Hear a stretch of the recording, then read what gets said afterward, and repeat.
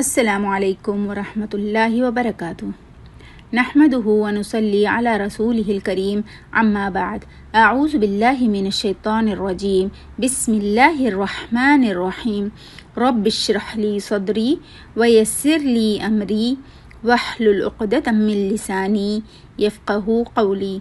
Rabbi zidni ilma. Allahumma faqihna fid din. Ameen. Ahlan wa sahlan marhaba. I welcome you all. How are you all? I hope you are doing well. May Allah subhanahu wa ta'ala accept your coming here and grant you the best of rewards, bless you with health and wellness, and keep you in His protection. Ameen.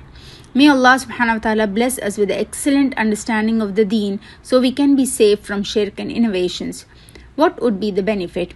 Because we can avoid polytheism and innovations due to the knowledge of religion. Because the lack of knowledge or incorrect knowledge of deen may lead a person to shirk, innovations, misunderstandings, and superstition. Last time we talked about the innovations of Muharram. Today we will talk about the common innovations of the month of Safar. In our society, on one hand, many superstitions, misunderstandings, and bad omens are associated with the month of Safar. And on the other hand, people have invented self-made solutions to deal with these superstitions and bad omens.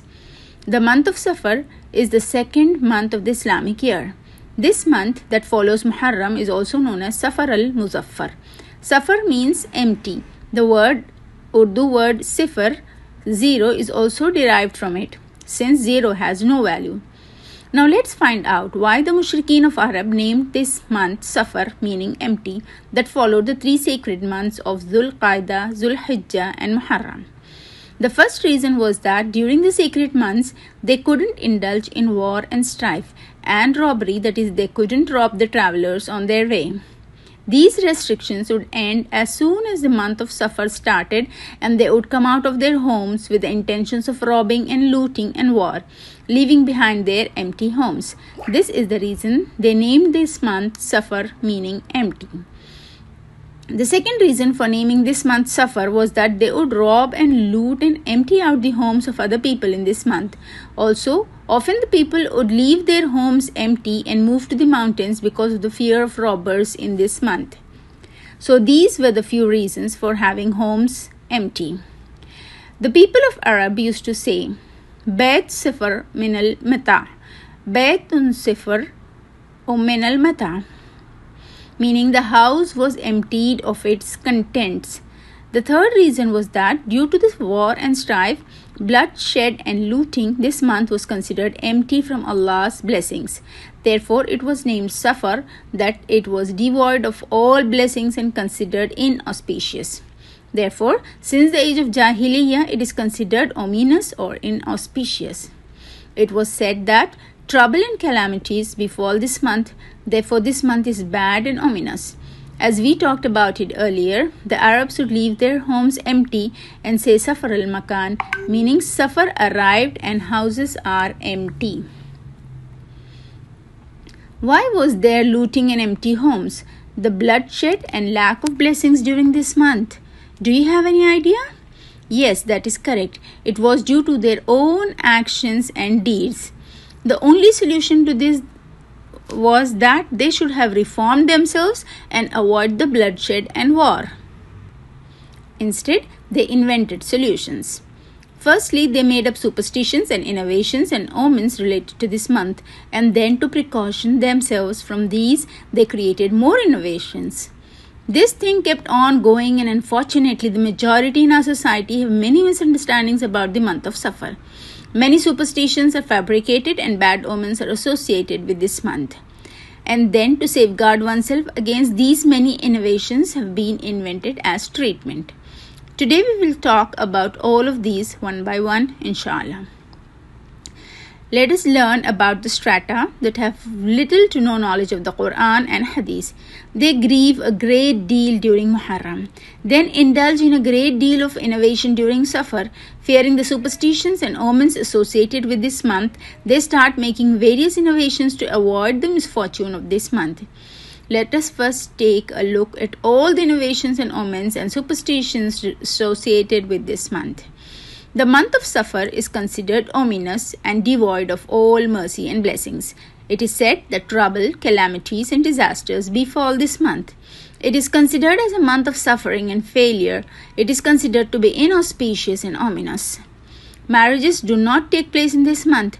Children's aqiqah is not done. Nothing is celebrated.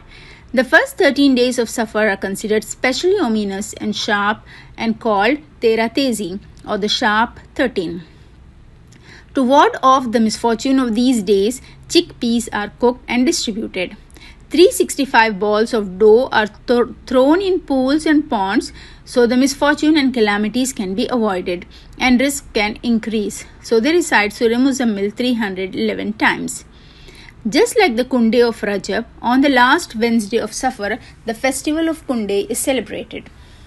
They say that Rasulullah sallallahu alaihi wasallam regained his health on the last Wednesday of Safar and came out for visitation. Therefore, to commemorate that occasion, we celebrate on this day. This is all fabricated. Because Rasulullah sallallahu alaihi wasallam started falling ill during the last week of Safar and passed away on the 12th of Rabiul Awwal. They take a day off from work, close their business, especially the laborers, take their day off and demand sweets. Sweetmeats are distributed and it's considered to be a great reward to give a day off to those who specially work by hand, that is labor jobs. Churi, a mixture of cooked dough and sugar, is made on the last Wednesday of Safar, and it is said that Rasulullah sallallahu alaihi wasallam regained his health and ate churi on this day. Think about it yourself. Who eats churi as soon as they get better from being sick? Women dress up on this day and people go out for fun.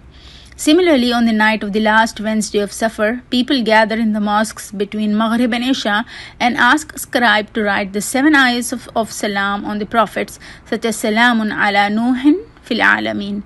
Then they dissolve this writing in the water and drink it. They consider it favorable that something good will happen to them now. This is an innovation and a shirk. There is no evidence of this from the Quran or Hadith. Similarly, some people considered it a bad omen to visit a sick person on this last Wednesday.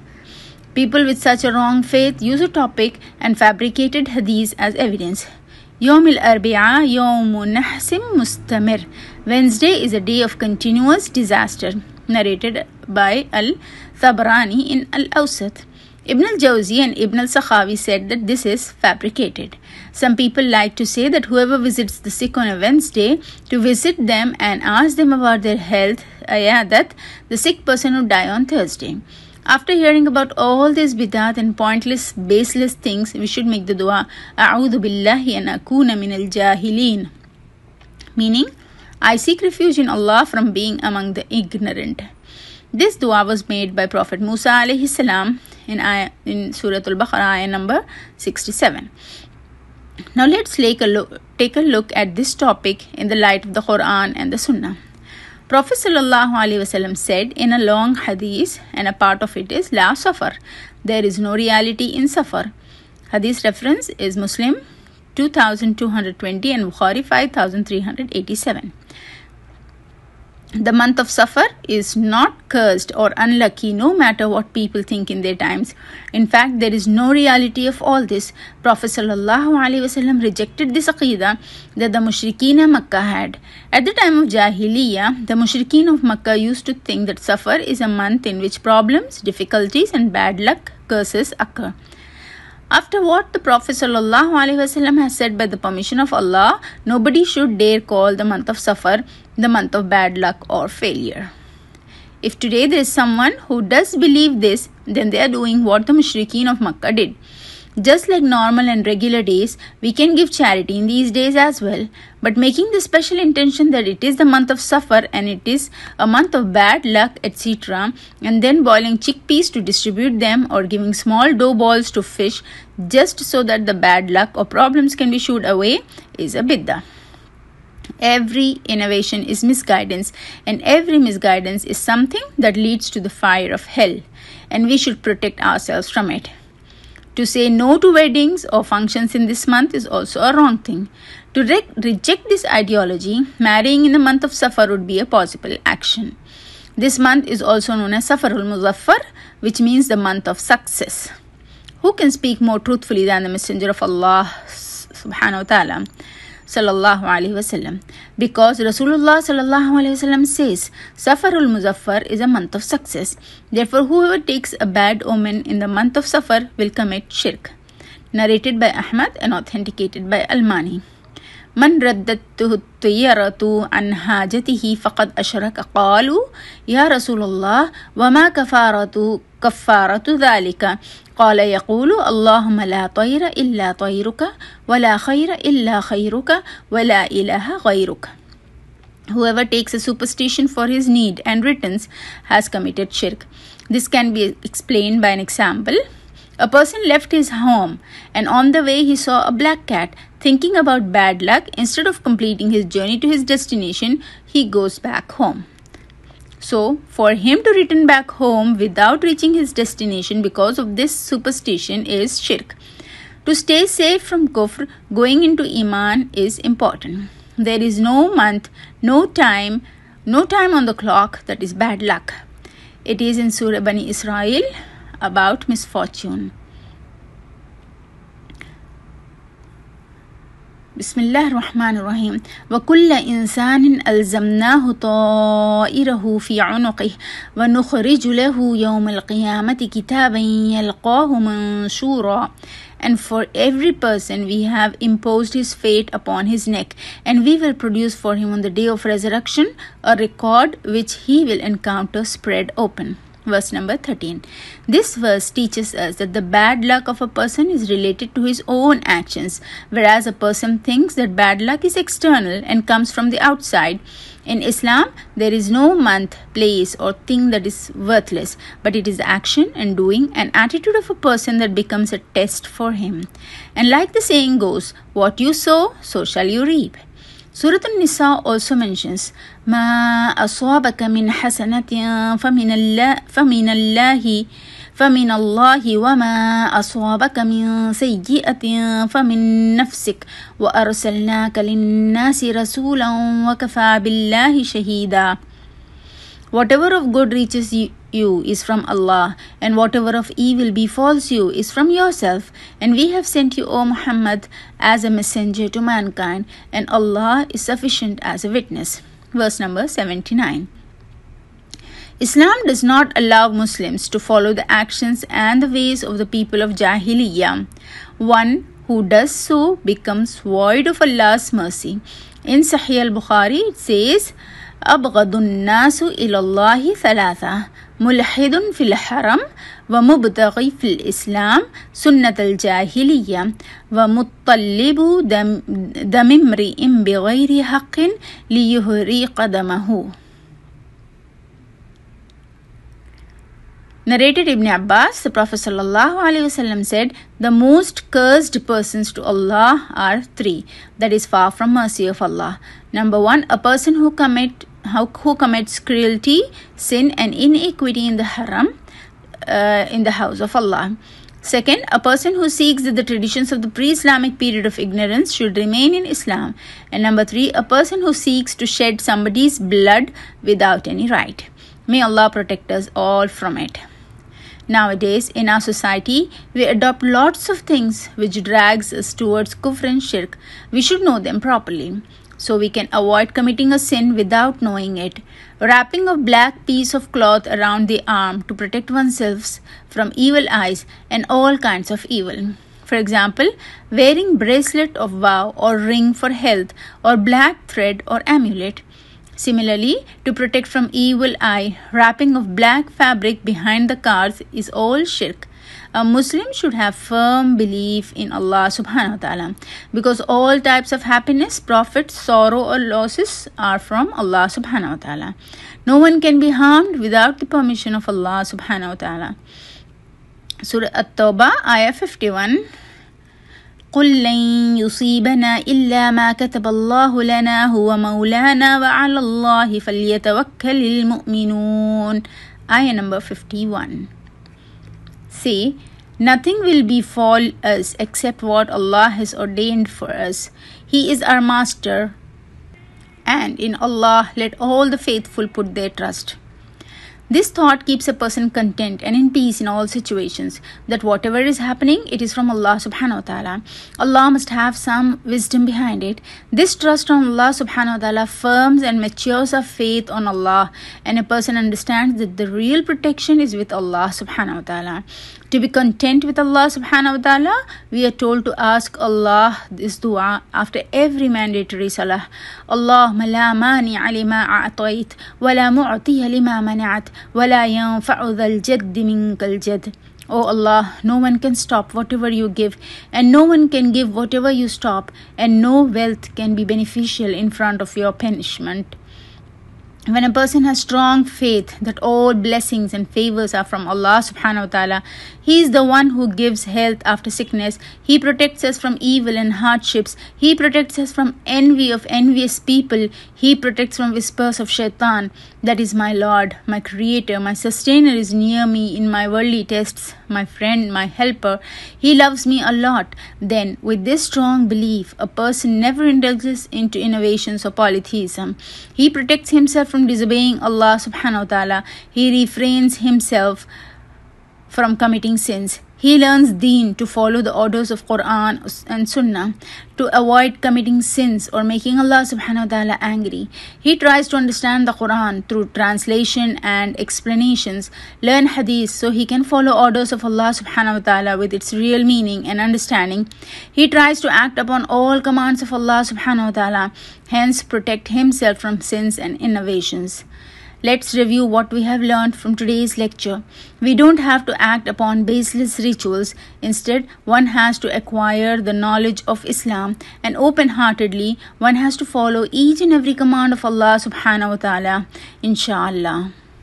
By gaining the understanding of Islam, we will be able to avoid all kinds of shirk and bid'ah, polytheism and innovations. We have to correct the misconceptions that people have about the month of Safar and get rid of all the superstitions. Tell them that these 12 months have been made by Allah subhanahu wa ta'ala so that man can count and calculate the years. By these months and years it forms time, and Allah has forbidden to curse the time as bad. There is a hadith Qudsi in which Allah says, قال الله عز وجل يؤذيني ابن آدم يسب الدهر وأنا الدهر بيد الأمر أقلب الليل والنهار. Abu Hurairah radiallahu anh reported, I heard Allah's Messenger sallallahu alaihi wasallam as saying, Allah the Exalted and Glorious said, the son of Adam abuses dahr, the time, whereas I am dahr, since in my hand are the day and the night. Allah has not made any month unlucky, nor has He made any hour unlucky. Man's luck and bad luck are due to his own actions. We have to avoid the innovations and superstitions of the pre-Islamic era. We should have weddings and other celebrations in the month of Safar, because the Prophet ﷺ said, Safar is the month of success. We should not take bad omens from anyone, because it is also a kind of shirk. Because the omen of every human being hangs around his neck, so misfortune is related to the deeds of human beings. We have to correct our deeds. We have to improve our attitudes. We have to improve our morals. The biography of the Prophet ﷺ is to be read so that we can adopt the same morality. Whenever something bad happens to us, we have to see for ourselves what went wrong, and then first correct ourselves, inshallah. Don't wear black clothes on the arms. Don't wear mantras or threads. Don't wear amulets. Do not tie a black cloth under your car, because doing all these is shirk. Strengthen your relationship with Almighty Allah. Perform obligations. Perform nawafil, zikr and askar. Recitation of Quran. Charity should be done. Love Allah subhanahu wa ta'ala more than anything. Talk to Allah is to trust in only Allah. In every difficulty and trial, one has to seek help from Allah alone. May Allah grant us the best of them all. The month of Safar brought many blessings, happiness and success for all of us. Many prayers for all of you. Take care of yourselves. Remember our entire team in your precious prayers.